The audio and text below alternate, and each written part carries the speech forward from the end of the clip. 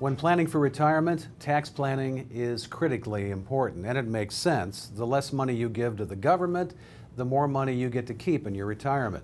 Eric Scott, thanks for joining us again on Retirement News Online. What are the key areas in tax planning? Well, the first key area is going to be your income planning side. There is potential, if you do things right, to pay minimal or no tax on your Social Security checks. Yet we see, because people are not planning properly, they pay up to 85% of that check is being taxed in your ordinary income tax bracket. And so you want to make sure you understand that, as well as pensions, dealing with income planning. You also need to understand dealing with, the government has a plan for you with IRAs and 401ks called required minimum distribution.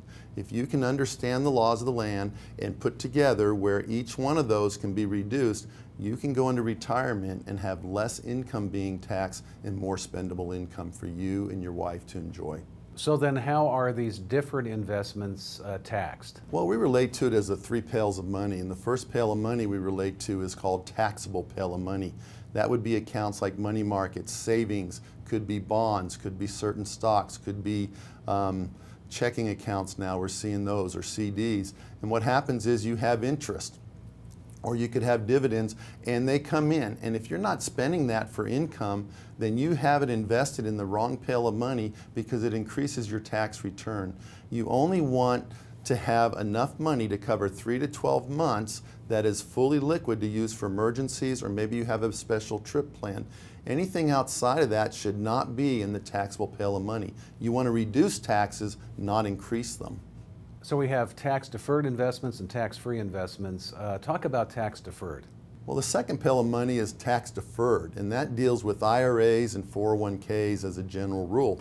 And what we see is 70% of all of people's investments is in IRAs and 401ks. Now, they have been taught their whole life, put the money in, don't pay the tax on the money going in, and you get a credit, and so you have less taxable income. But what people forget is that if you've done a great job planning and you've saved a really good amount of money, then you will be in a higher bracket when that money comes out at age 70.5 as a required minimum distribution.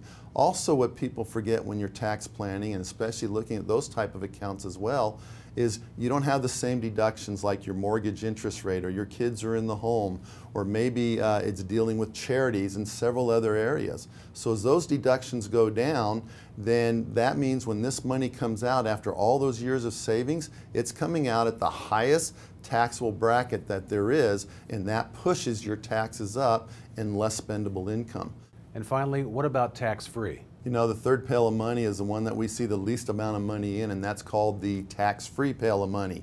And that would be accounts to where once the money is in there, the growth is tax-free, and the income is tax-free, and passing at death is tax-free, and it also helps so you pay lesser tax on your Social Security checks.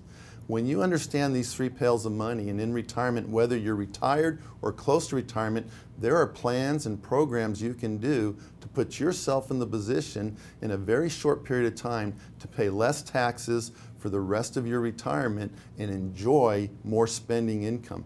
I have a philosophy: less to the IRS, more to my wife and myself, and that's what everybody should be looking at. My guest has been Eric Scott in St. George, Utah. Thanks for watching Retirement News Online.